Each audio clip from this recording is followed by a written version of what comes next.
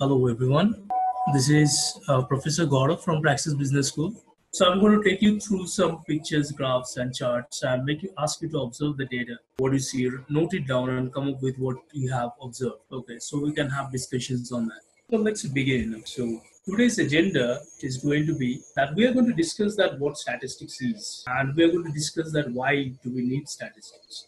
Okay, in a very storytelling and brief understanding way, and then we're going to see that means how we can better understand the data and represent it. And okay, so this is our agenda today. The objective we're going to start discussing about what and whys of statistics. Now, if you say that we do not know anything about statistics, okay, let us consider this as a black box and we got no idea that what is going on in this, in this black box. So but if you put some data inside it, what this field does, field has the potential to convert data into some valuable useful information.